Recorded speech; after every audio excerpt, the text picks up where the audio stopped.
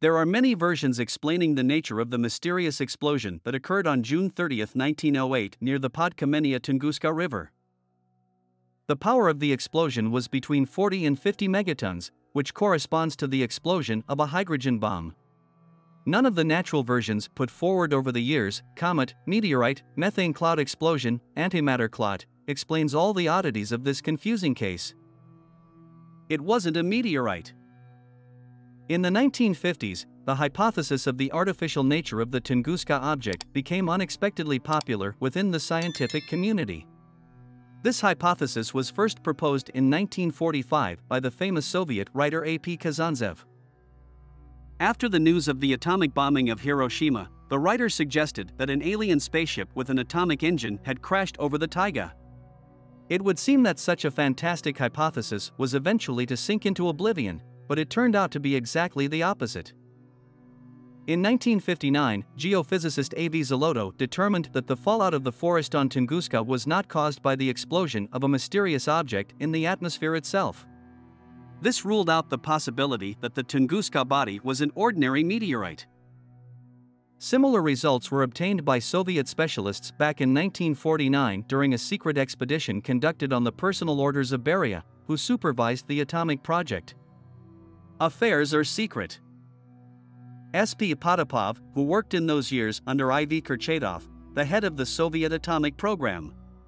It turns out that 1 year after the test of the first Soviet atomic bomb, Beria made a proposal, at a secret meeting, to organize an expedition to the area of the Tunguska meteorite fall. The members of the expedition had a specific task: to evaluate the parameters of the explosion and compare them with the results of atomic tests. A characteristic moment: Beria was not interested in the testimony of eyewitnesses. Moreover, the expedition members were strictly forbidden to question the local population about the events of 1908. Even before the expedition began, Beria demanded to collect information about the geophysical effects that accompanied the explosion over the Siberian taiga.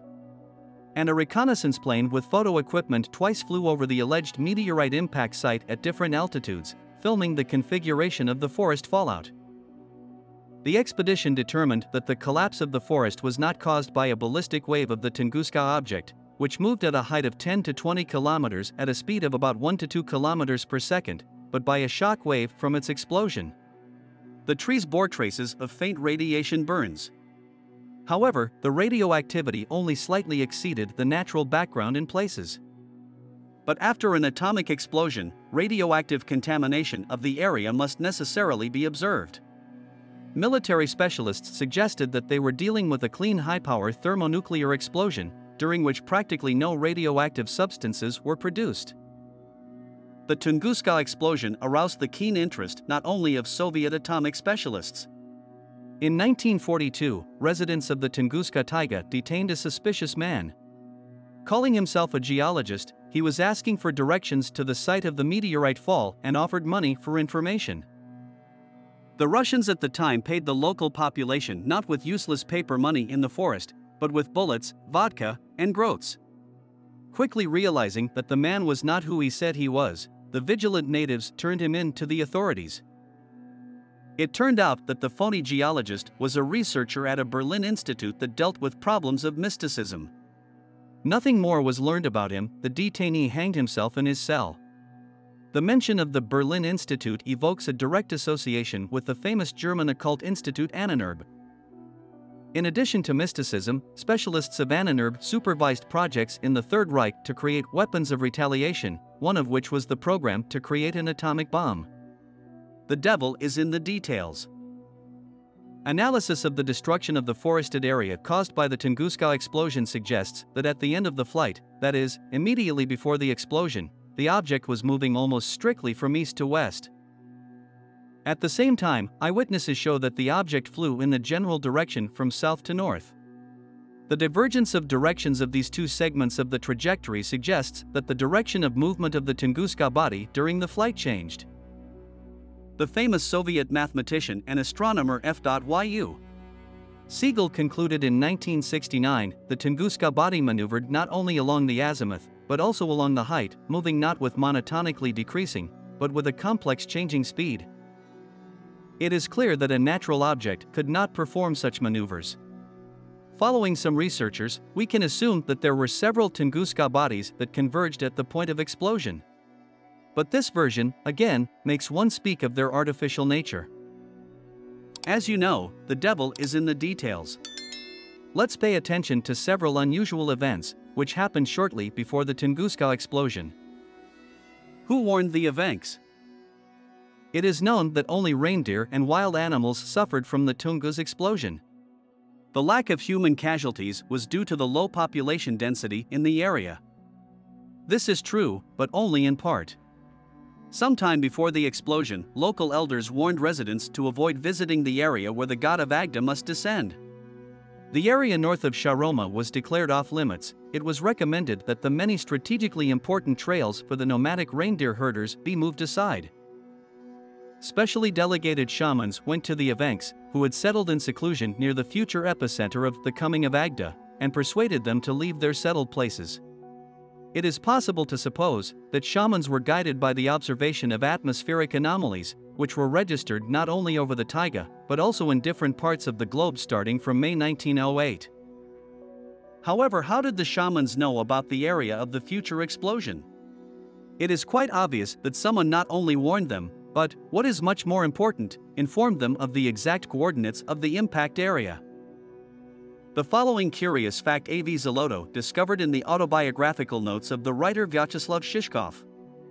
In 1911, as an employee of the Omsk Department of Land and Waterways, Shishkov led an expedition that worked near the territory of the Tunguska explosion. A local postmaster told him that a month before the disaster, unknown people with strange metal boxes had appeared in the Tunguska region. The strangers clearly avoided contact with the local population and went into the taiga without even taking a guide with them. The postmaster saw them a second time. 6 months later, a mysterious expedition was on its way to the railway station. Could this expedition have been involved in the Tunguska event? It is believed that by 1908 mankind already had everything necessary to carry out an experimental atomic explosion. A thermonuclear bomb in 1908? The penetrating ionizing radiation emitted by uranium compounds, later called radiation by Marie Curie, was discovered by French physicist Antoine-Henri Becquerel in 1896, and radium and polonium were discovered in 1902. The following year, 1903, Becquerel and the Curies were awarded the Nobel Prize. And in the same year, Ernest Rutherford and Frederick Soddy created the theory of the decay of atomic nuclei. This indirectly shows that in some scientific centers, secret work on the mastery of atomic energy was going on in parallel. One could argue that Curie's and Becquerel's discoveries dealt only with natural radioactivity, and that chain reactions with the release of free neutrons were unknown to them. But the splitting of uranium atoms by bombarding them with free neutrons was carried out in 1938 by the German physicist Otto Hahn by almost exactly repeating the experiments of Irene Joliot-Curie, daughter of Marie and Pierre Curie, whose methodology may well have been passed on to her by her parents. We should not forget that Becquerel worked with samples of pure uranium as early as May 1886, which means that even then there were methods of obtaining it. History suggests that there could have been other alternative ways of solving this problem. In 1937, one of the most famous alchemists of the XX century, Fulcanelli, visited the laboratory of the Paris Gas Society, where nuclear research was conducted under the direction of Professor André Heilbronner.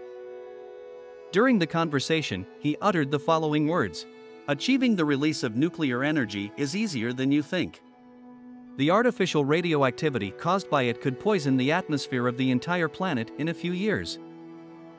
In addition, atomic explosives, which can be extracted from just a few grams of metal, are capable of destroying entire cities.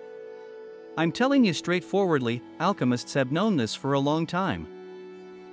I know that you will tell me that alchemists did not know the structure of the nucleus, did not know electricity, did not know any way to detect it, so they could not make any transformation, could never release atomic energy.